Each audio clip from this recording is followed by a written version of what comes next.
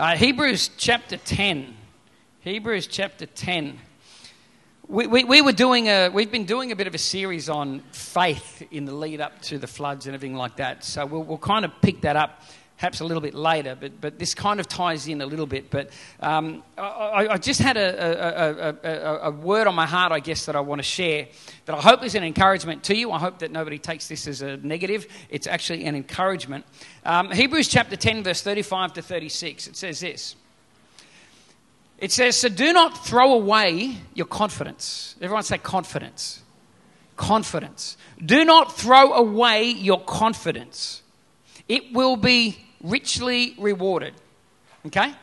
Don't throw away your confidence. Don't throw away your confidence. It will be richly rewarded. Amen? It will be richly rewarded. You need to persevere so that when you have done the will of God, right? You need to persevere so that when you've done the will of God, you will receive what He has promised. You will receive what He's promised. There's a lot in those two verses. To give you a little bit of a background, nobody knows who wrote Hebrews. There's a lot of speculation in the Apostle Paul, some other person. There's no clear-cut answer to who wrote this ancient document that we today have wrapped up in this Bible with the 66 other ancient documents that we call a Bible today, biggest selling book of all time. But that document, in its original form, nobody actually knows who wrote it originally. What we do know is that it was written to a group of people that had come out of a Hebrew background and the Judaic traditions and all that stuff and had turned to faith in Jesus. They had put their faith in the fact that all these things we did under the old covenant, the sacrifices and all these things, that none of those things were ever going to make us right with God. The final sacrifice ever made in human history to make anybody right with God was the sacrifice of Jesus. And if you're doing any sacrifices in your own life because you feel like they're going to win you brownie points with God and make you right with God, you're missing the point of the cross. It was the one final sacrifice. There's nothing you can do that's going to make you righter with God than bowing in submission to the cross and accepting that then Jesus died 2,000 years ago. It was for your sins and my sins. His death wiped away everything that stood between me and God. Amen? Prayer is, for some people, prayer is a sacrifice. It's like, if I pray enough, God will like me. No. God likes you already. He loves you so much He died for you. And it's faith in the cross that opens that door to eternal life and reconnection with God, not how much prayer you pray or how many Bible verses you read or how much you memorize. Sometimes we can do these things and they're kind of like sacrifices to try to get God to like us more. They're sacrifices to try to get us right with God. If I just have a template of a religious life that's really, really good, then God will really like me and I'll be right with God. It's got nothing to do with that. It's got to do with the death, burial, resurrection of Jesus and us accepting that we're all sinners. Jesus Christ lived a perfect life. He died on the cross so that if we put our faith in Him and accept that He died because of what we did, we can be right with God again. And then we go on and we live a righteous life out of that place of faith, not in order to get saved. We don't live a good life to get saved. We're saved by grace through faith. But the fruit of that salvation is that our life is transformed and changed and we begin to live and look a bit more like Jesus. Amen? So these guys had been through that transformational process, but what happened was they hit a couple of roadblocks and they were copping some pretty severe persecution for their faith. And so the writer to Hebrews is writing, and what he's doing is through the whole book, he's comparing the Old Testament and the rituals, and he says, this one was this, but Jesus is that. And the temple was this, but Jesus is that. And the sacrifice was this, but Jesus was that. And he keeps comparing, and he keeps saying that Jesus is greater than Moses, Jesus is greater than Melchizedek, Jesus is greater than. Keeps pointing, he's trying to point them back to Jesus. Because what they're doing is going, if we throw away our confidence, if we turn our back on this thing, this Christian thing, this Jesus story, and go back to the way things were, we won't be copping as much persecution. We can get on with life and have, I guess, a carefree life again to a certain degree, because we won't be getting hassled because of the Jesus stuff. And so he's writing to them going, that would be foolish. Don't do it. Don't go back and settle back into your old ways and throw away your confidence, throw away your faith in order to avoid persecution. No. Persecution, pain, suffering, these are all just part of the journey, amen? If there's anybody that can get through from beginning to end, walking with Jesus without facing any of that, I would love you to write a book. I will buy it. I will buy it. I will try anything. But what I've found is that I can't avoid some of the unpleasantness of life. It's just part and parcel of the journey. But he's writing to them and he's saying, don't throw away your confidence. Now, that word throw away is a really, really interesting phrase. It's only used twice in the entire New Testament. Now, the only other time it's used is in Mark chapter 10. So if you've got a Bible there, go with me to Mark chapter 10. I've got to put my glasses on for this one. Mark chapter 10, and we've got the story of a guy called blind Bartimaeus. Anyone ever heard of blind Bartimaeus? Yep. He was blind, and his name was Bartimaeus. Hence, the name of the story, blind Bartimaeus. There you go, deep theological lesson there. And it starts in verse 46. It says, then they came to Jericho as Jesus and his disciples together with a large crowd were leaving the city. It says a blind man called Bartimaeus was sitting on the roadside and he's begging. And when he heard that it was Jesus of Nazareth, he began to shout, Jesus, son of David, have mercy on me. I love how crowds operate. Aren't crowds fickle things? It says here, many people rebuked him and told him to be quiet. But he shouted all the more, son of David, have mercy. Jesus stopped and said, call him.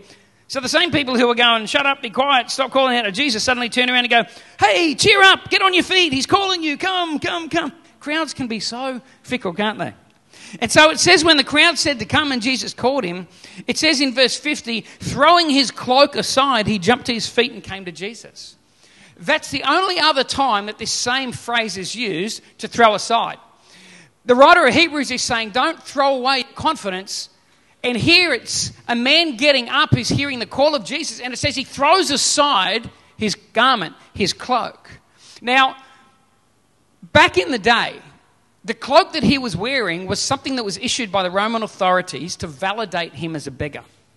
So this cloak they're talking about here is not just he was cold and he found a blanket somewhere. No, this was one that the Roman authorities issued it to legitimate beggars. Because there were legitimate beggars back then. And of course, like, anyone ever been to India?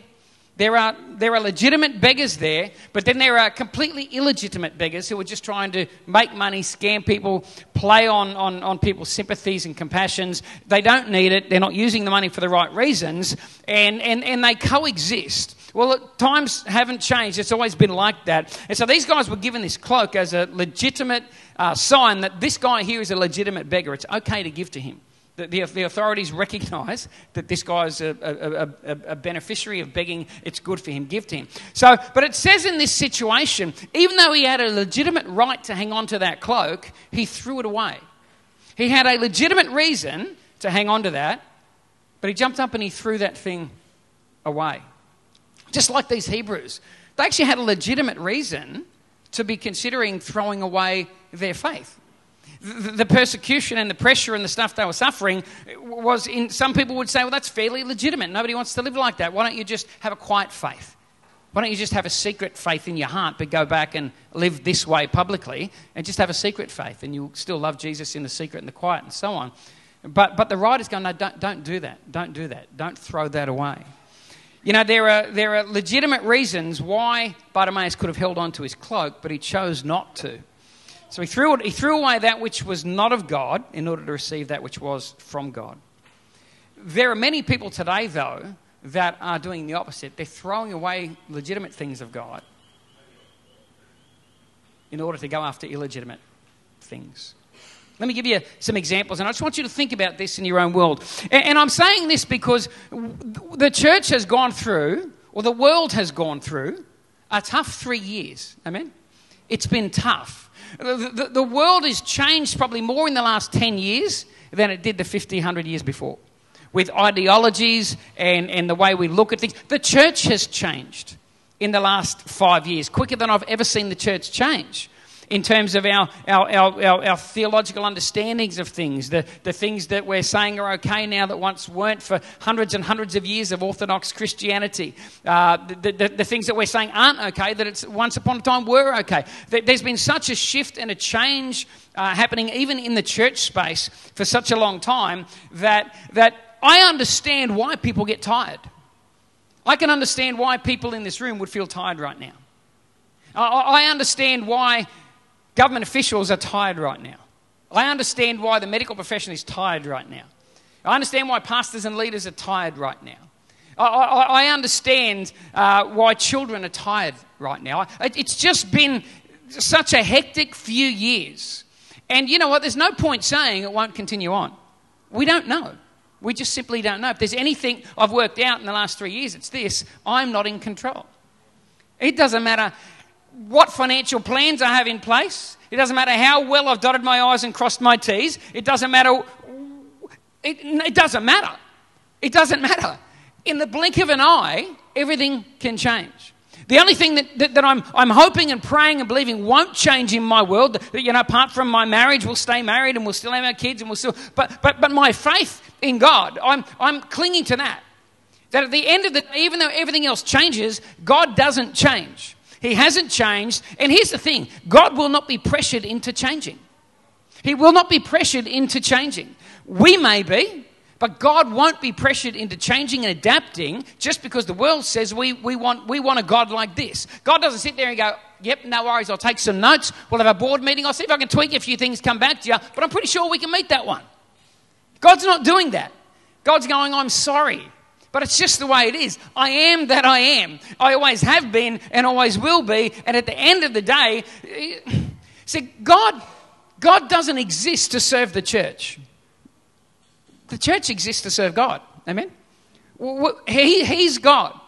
And to God goes all the glory, and to God goes all the praise, and to God goes all the fame, and to God, and we're hands and feet, and we get about and we do our business. But, you know, somewhere in Christianity, I think in the West in particular, we kind of lost sight of who's the center of the story. And we've put ourselves in the center of the story, that we're the most, remember that ad years ago? For the most important person in the world.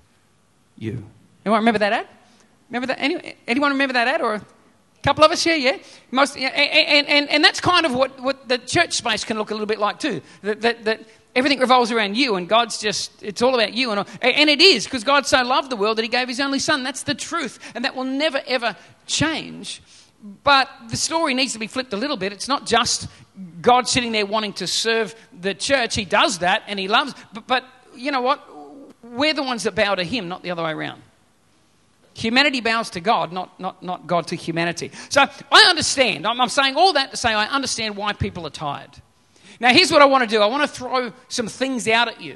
And I want you just to have a bit of a think. Maybe some of this will sit, maybe some of it won't. And maybe some of it will just make you think. But I was thinking this morning, this was not what I was going to preach. I came in here to preach something else. But as usually happens, I'm sitting there and all of a sudden my brain goes down this way. And I start thinking, oh, God, this guy threw away his cloak, that which he legitimately could have held on to in order to have what you had for him. I wonder how many cloaks have I thrown away, or maybe am throwing away, or maybe thinking about throwing away from the opposite end of the spectrum. These are cloaks that I'm throwing away that are actually things that God has given to me because it's just getting too hard. A bit like the Hebrews who just wanted to, let's just tone our faith down a little bit here, people. Let's just go back in our hearts, but let's just go back and do the rituals and do the form and so on and relieve the pressure and the persecution. So here are some cloaks that maybe we want to examine our own hearts. Have we thrown this away? We can throw away the cloak of prayer because we think it just doesn't work. Anyone ever prayed a prayer that didn't get answered? I'm unsure about that. I just don't know whether I've ever prayed a prayer that didn't get answered. I know I've prayed prayers where I didn't get what I wanted. That's 100%. There are prayers I've prayed and said, God, this is what I want, and I never got that. But I don't know that I've prayed a prayer that hasn't been answered. I don't have a divine perspective of things. Maybe all my prayers have been answered, and maybe sometimes the answer was no. I might not have liked it, and it might not fit my theological paradigm. I might need to see something as evidence that God heard my prayers. But sometimes we can throw away the cloak of prayer because we just get tired. We just get tired. We've prayed and we've prayed and we've prayed and we've prayed and we just feel like nothing's happening. And so we get tired. And it's a legitimate thought. I prayed and prayed and nothing happened. So what do I do with the prayer space? Well, for some of us, it's like that cloak. We just throw away the prayer space and we just settle for a life that's prayerless. Maybe occasionally when we get with somebody else, we'll just flick a prayer out there just as a social thing. But really, prayer's not that important anymore because we're tired and prayer doesn't work. So maybe there's someone here and you feel a bit that way. You've thrown away that cloak of prayer. We can throw away the cloak of the Word of God. It's just too hard now, God. There's so many people telling me it means this, and then it means that, and it means, it's overwhelming. So many translations, so many perspectives. This group believes that. How am I supposed to work it out? I'm not a Hebrew and Greek theologian. It's too much. I'm over it. They're changing the meaning of this now, and it used to mean that. Now they're saying it means this, and now the people that actually study it, and they're fighting over what it really means. And if they can't work it out, what hope have we got? What difference does it make? I memorised the verse last week. This week I memorised another one, but then I forgot the one I memorised the week before. What's the point? It's all just going to go in one ear, out the other anyway. It's like talking to your children. God, when you talk to me, it's like talking to your children. Just go on. What difference is it making? It's irrelevant. It changes nothing. The Word of God is ancient, outdated. All these things that start to creep in, and before you know it, we throw away the cloak of the Word of God. And we don't read it anymore. We've got no time for it. We can throw away the cloak of fellowship. I don't really need all you in my life. I can do this Christian thing on my own. I don't need you guys. I don't need you guys. I'll just do it by myself. I'll just have my social sphere is going to be full of people that don't care about God, don't believe in God, because it'll make me a great witness, God. I'll be in there being the great witness. I don't need the church people. You're all saved anyway. Why do I want to hang out with you guys? That's been hard for me over my Christian walk, because I have an evangelistic bent and I love being with non-believers, and it's been through taking a lot of knocks in my life to get to the point to realise I actually need you guys. I need you. I might not want you, but I need you. And you need me. And you need each other. There's a reason why later on in Hebrews he says, don't forsake the gathering together. Now, I don't want to stand up here and say that means you all need to come to a church building and a church meeting. I don't believe that's what he was saying at the time. We look at church today and sometimes we use that verse as a way to, manipulate people to make sure you're here on Sunday. Make sure you're It's not about that. The focus is on the fellowship with one another, being with one another. And this is a great opportunity to get together on a Sunday morning with a whole bunch of people. This is the only time in the week where I get to actually worship and get caught up with, sometimes I might not feel like worshipping, but I just feel Pauline behind me and Sue getting right into the worship, and I get swept up in it. I get reminded again, hang on, it's not, God is good. And the person next to you is worshipping and you kind of get caught up in that. It's like that time when I think was it Paul and Silas were in prison. And it says that at midnight they began to sing hymns and praise to God. Remember that story in Acts? They began to sing hymns and praise. As they began to sing hymns and praise, the Bible actually tells us that there was an earthquake. The prison doors opened and the chains fell off. What's interesting is the doors didn't just open to their cell. It opened to everybody's cell. Chains didn't just fall off them. The chains fell off everybody around them. And that's the power of worship when we get together and we gather together, is that my worship isn't just about me connecting with God. It can have an impact on the people around me as well. Chains can drop off you just from being in the presence of people worshiping and focused on God. I believe that with all my heart. I've experienced it in my own life when I've come here kicking stones like a sad sack and don't want to be here. You're the pastor. You've got to be there. I know. Still don't want to. We can throw off the cloak of fellowship. We can throw away the cloak of communion. It's just another ritual that we do. There are some beautiful, beautiful rituals in Christianity that have been part of the fabric of the church for thousands of years. Now we're a Pentecostal church, yes, and I'm into, we are Pentecostal, and sometimes I get accused by people, well, you're not Pentecostal because you don't speak in tongues from the front and you don't have all the... And it's like, no, we're Pentecostal in the sense that we believe in the power of God, we believe in the day of Pentecost, we believe in the filling of the Spirit, we believe in all that stuff, but we believe if you're born again, you have the Spirit, by the way. If you don't speak in tongues, it's not the be-all and end-all. If you've given your life to Christ, according to Paul's theology, you have the Spirit anyway. So if there's anybody here wondering what I mean by that, you have the Spirit if you have surrendered your life to Jesus. End of story. End of debate. As far as I'm concerned and as far as Paul teaches. But having said that, there are some beautiful rituals, aren't there, throughout church? Anyone ever spoken to a Catholic person about the rosary beads and what they actually mean? Anyone ever done that? Find a Catholic person, go and talk to them about the meaning in the rosary beads. It's beautiful. There are certain rituals and things that raving Pentecostals would go, it's legalistic. No, there's some beauty in some of these things. And communion is one of those things. We take communion here at Arise every Sunday. And it's not just some rote thing that we do. It's not... Paul said, Jesus said to do this in remembrance of us. Every time you do this, you're proclaiming the good news of Jesus. Something happens during communion. I'm not just sitting there picking up this tiny... And it is weird, by the way. If you're a non-church person, I apologise. It's kind of weird. We gave you a thimble of juice, just enough to wet your whistle, but then nothing. And we gave you a wafer. I'll call it a wafer because there's people present. But we give you one of these things. It's kind of weird, isn't it? But it means something to us because it reminds us, a constant reminder of the main thing. We're keeping the main thing. Jesus Christ crucified, buried and resurrected for our sins so that we could have eternal life, so we could be reconnected with God, so that all the things I've ever done wrong can be wiped clean. That barrier of sin between me and God can be totally removed because of what Jesus Christ did 2,000 years ago. That's why we do it. We constantly remind ourselves. And so, sometimes we can throw away the cloak of all that stuff and think, well, we don't need all that stuff. It's just another ritual. I don't need it. But we do. We can throw away the cloak of generosity. Gets to a point where we go, it's time to look after number one for a while.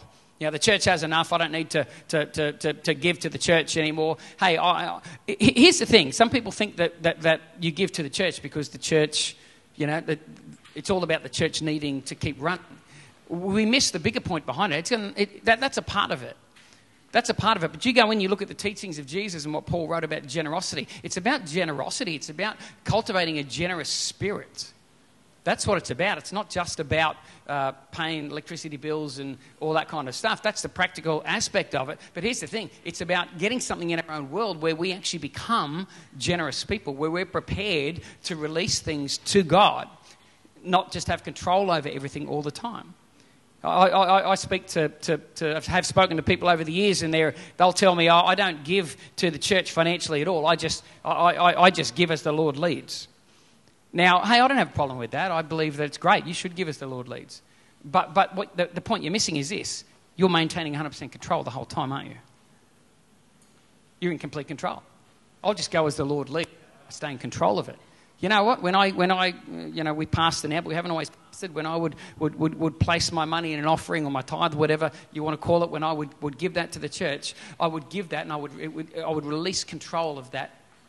There was something about the releasing of control that begins to break something in your life as well. I've also noticed most people that sit back and go, I just give as the Lord leads. A lot of those people that I've spoken to, they give very little. Because it's amazing how the Lord doesn't seem to lead too much. So anyway, that's the message for another time. But sometimes we can throw away the cloak of generosity. We can throw away the cloak of service to others. We can just not want to serve other people. I don't have time to serve anywhere. Or any person for that matter. I'm just too busy in my own world. I know my neighbour's lawn's overgrown, but I'm just too busy.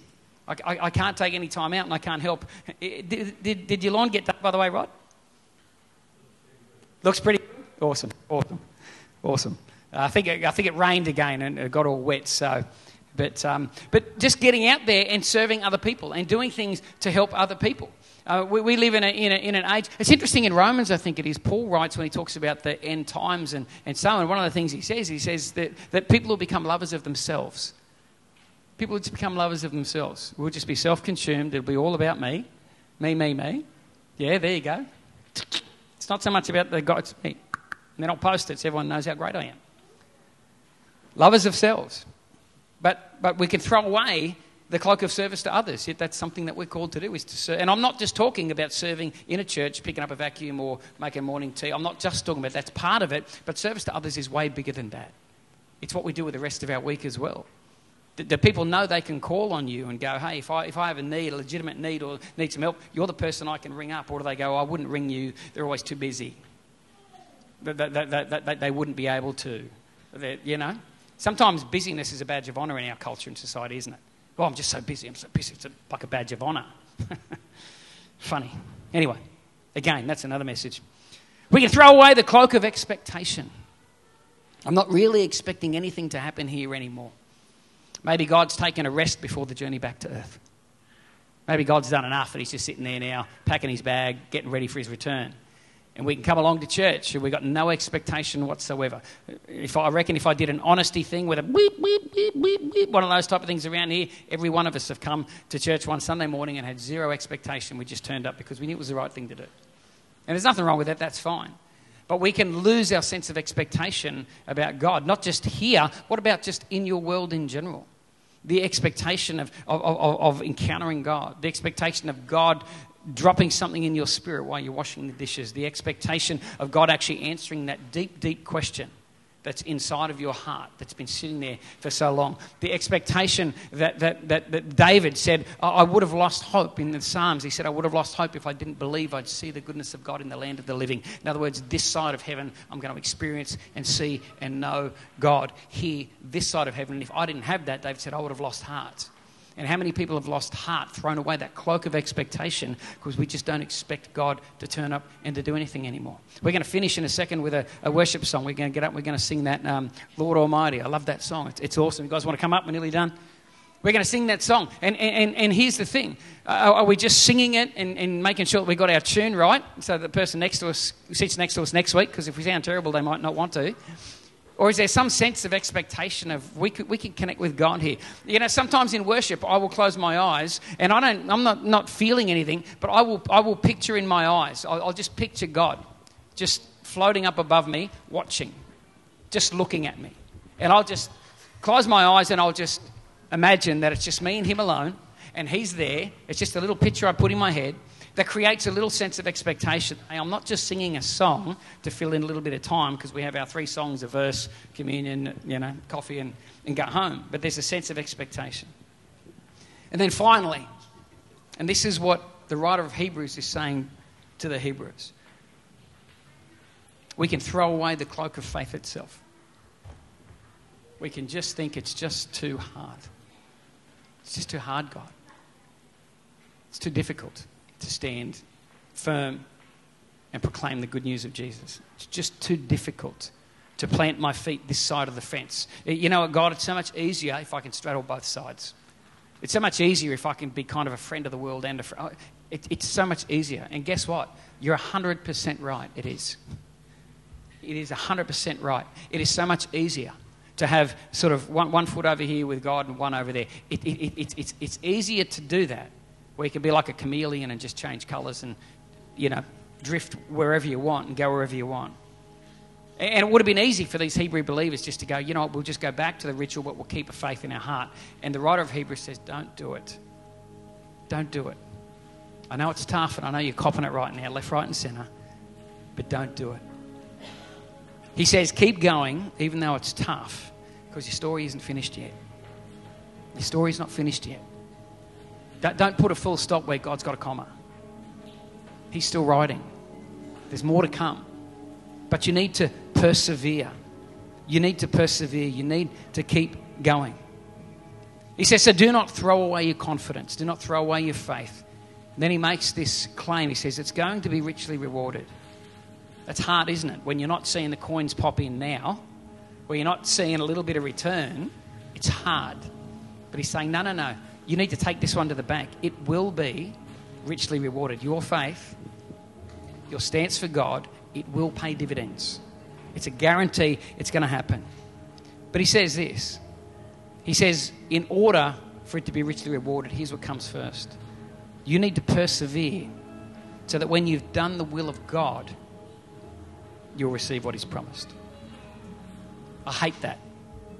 I hate that phrase. Because what he's saying is this.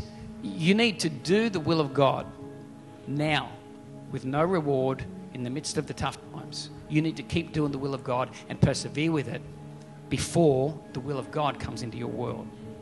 Before that promise comes, you got to do the will of God. You got to be doing the will of God. You got to make your choices the way God wants you to make them. You got to walk the way he wants you to walk. You got to live the way he wants you to live. You need to persevere so that when you have done the will of God, in other words, the doing from my end comes first, then God steps in. Call it anointing, blessing, call it whatever you want. I don't care what you call it. But this is a consistent theme in the Word of God. God tells us what we need to do. We do it. Then God comes through. We don't stand back and hear God tell us what to do and how to live. And we go, that's awesome. I'm just going to stand still and do nothing. You come through with your bit first, then I'll get on board. If that was the case, we wouldn't need faith. It'd be irrelevant. So I don't know. Maybe there's some people here and you're tired and you feel like you've thrown away some cloaks. And here's the thing, I'm not bagging people. You've got a legitimate reason, I'm sure. It's been tough. We've got legitimate reasons. But so did the beggar. He had a legitimate reason to hang on to that cloak. But he went, no, I'm going to throw that away because I believe God's got something better for me. If you're in this place today, let me encourage you, why don't you make that decision to throw that thing away? Because God's got good things for us, amen? The great sleeping giant of the world is not Russia or China. It's the church. Actually, let me finish with this. I forgot I had this. I came across an article in Christianity Today, written in 1963, I might add. 1963. And here's what the writer said about the church in 1963. He said, the main problem with the contemporary church is not that some are saying God is dead, nor that the redemptive thrust of the gospel has been dulled by the overemphasis on social action, nor even that theologians, ministers and ecumenical organisers are hanging crepe. The problem is that the man in the pew, and I'm reading the man in the pew to be all of us, myself included. He says the problem is that the man in the pew has lost interest in doing anything about the main challenges confronting the church today. And if the man in the pew is uninterested, the parish church will die, if it has not already done so. This is written in 1963. If the man in the pew does not exercise his individual Christian responsibility towards others who are not Christians, if he does not give tangible meaning to his asserted belief that he should love his brother as himself, then God will, for all modern intents and purposes, have been killed by the very ones who call themselves his children. Isn't that heavy? In other words, what he's saying in a nutshell, if the church that claim to have an amazing and awesome God don't outwork that faith in any tangible way, our inability to outwork it communicates to the world that God's not real. And then he finishes with this. Here is the church's weakest link. Those who confess Christ and then do nothing for him. I read those words and I thought, like so much else in the Word of God, I hate it. But just because I hate it doesn't mean it's not true. So, Father, I want to pray for us this morning. Lord, pray for each of us in this room. God, those of us that, God, we may have recognised ourselves in some of those cloaks, Father. We have legitimate reasons and we've thrown things away. But we didn't realise that we were actually throwing away the best of God in some of those things, Lord. Maybe we need to pick up some of those cloaks, some of us, and put them back on. We need to start praying again, reading our Bible, prioritising time with other believers, conversation about God and what he's saying, what he's doing. Lord, maybe we need to be generous again, Father, not just financially, but with our time. Give time to other people. Show them value by giving them time, Lord. Maybe it's encouragement, Father, giving them value. Father, we are all tired. That's the reality.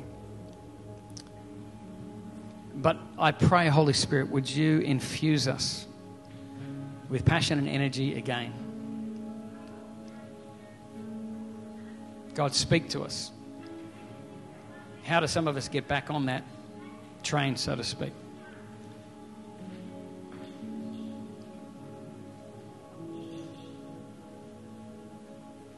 How do we plug ourselves back in? Back into you.